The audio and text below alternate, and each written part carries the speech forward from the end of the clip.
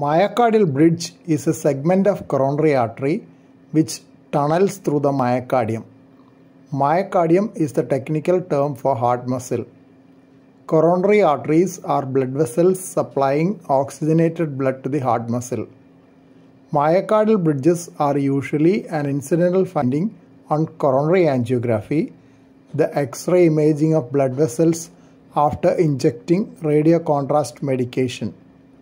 But occasionally, myocardial bridge can cause chest pain and heart attack.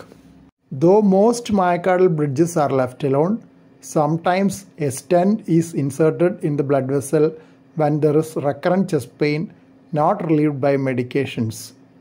Rarely, some of them may be bypassed by an operation as well.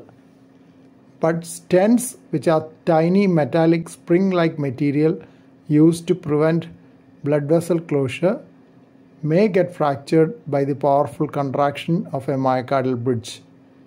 Bypass may also fail sometimes. Another option is unroofing of the myocardial bridge.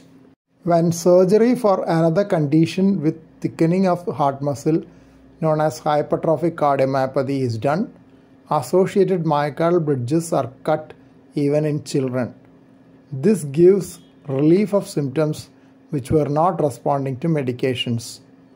In a study of 823 adults who underwent surgery for hypertrophic obstructive cardiomyopathy, some underwent unroofing of myocardial bridge while others underwent coronary artery bypass surgery.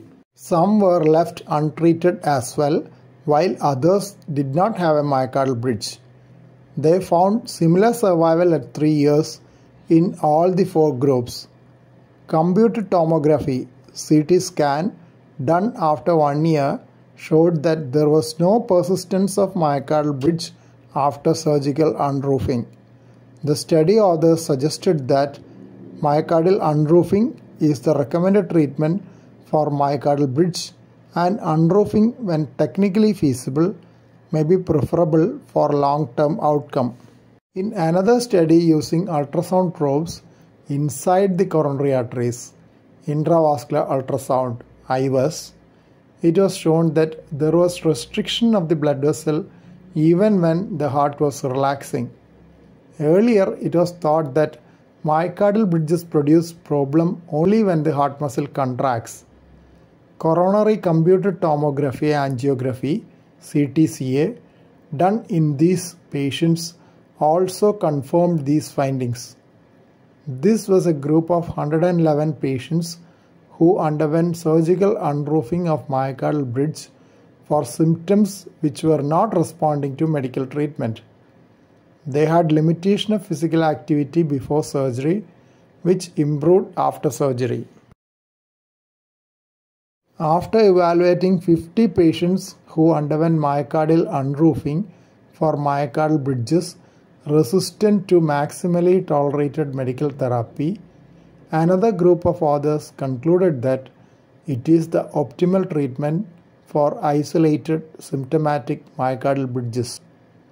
These patients had undergone extensive multimodality investigation prior to surgery for detailed assessment of the need for surgery.